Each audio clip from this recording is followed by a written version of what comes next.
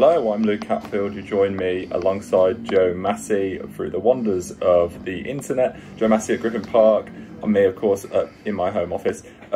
Joe, very nice office. Brom. Very nice. Cheers, mate. Yeah, West Brom travelled down to Brentford today, but I tell you what, a 1-0 defeat was not what the doctor ordered, was it?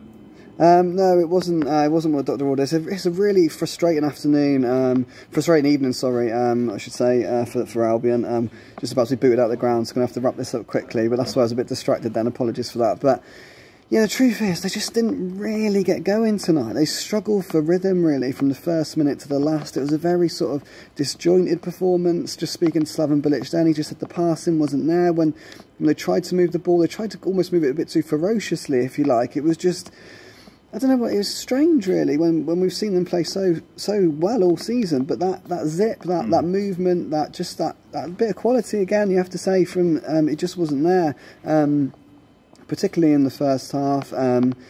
Brentford took the lead through Ollie Watkins, now the Championship's joint top scorer. I think a fair few errors in the build up to the goal. Difficult tonight because I didn't have replays here, but from what I gather from Twitter, Matt Phillips maybe lost his runner in the build up to the goal, and then Ahmed Aghazi, certainly it seems like he could have done better.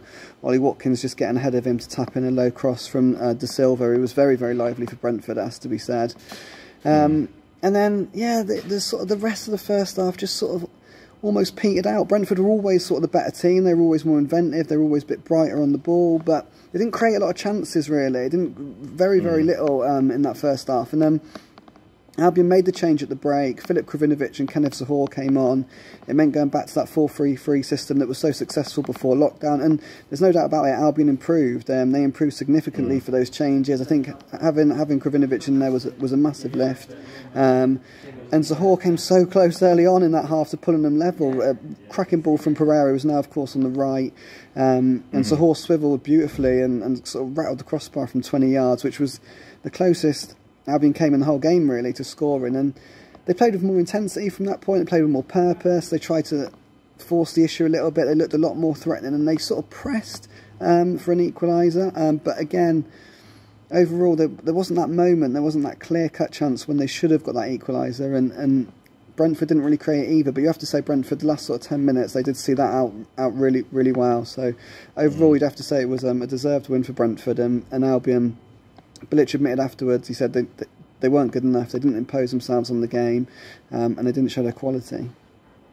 Yeah, it certainly didn't. And now, I mean, it's 2 games since the restart, goalless, and if you stretch it out before the restart, what is it, 4 games now where Albion have struggled to, or haven't scored. I mean, a lot of the fans are starting to worry, aren't they? Yeah, and obviously Bilic was asked. We asked him about that just post-match just now. He said it's obviously 4 games without a goal, but look at the players they've got. I mean, come on. I mean, it's Callum Robinson, it's Mateus Pereira, it's Grady Diangana, it's Matt Phillips, it's Kamal Grzycki not even in the squad, Kyle Edwards, Charlie Austin.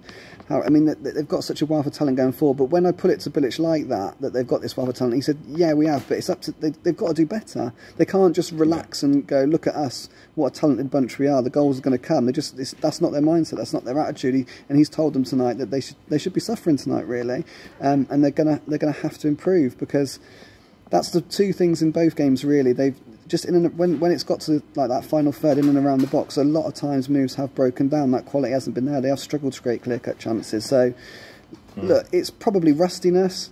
It's 3 months without football. It's been a very long time. The quality of these players surely means a glut of goals is just around the corner. But Bilic not happy with that tonight. He didn't pull any punches in his post-match presser. He said they weren't good enough, particularly in the final third. And that is what they're going to be working on improving in the next couple of weeks, ahead of 2 absolutely massive games, but very winnable games against Sheffield Wednesday and Hull. Yeah, that's what I was just going to say just before you go, Joe, because I know you're short on time. The gap now obviously shrunk down. Got Leeds playing Fulham tomorrow. 2 massive games now, as you said, Wednesday and then Hull.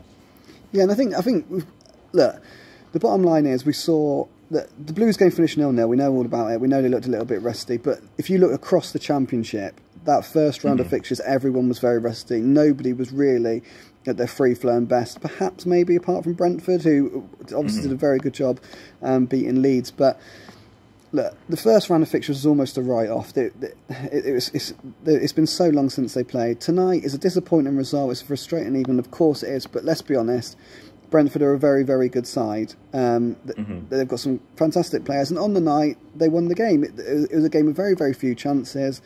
Ollie Watkins is the difference. He's got his 22nd goal of the season, or 23rd goal of the season, I can't remember what it is, and that's proven to be a difference tonight. But look, Albion have been fantastic all season. I think we now have to look at what a massive opportunity these next two games are.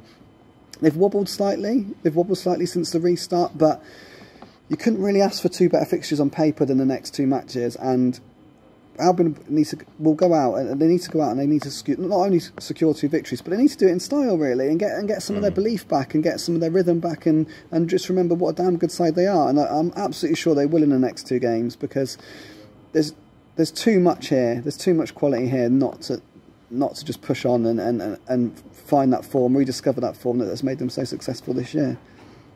Top man, Joe. Get yourself home, get yourself in bed.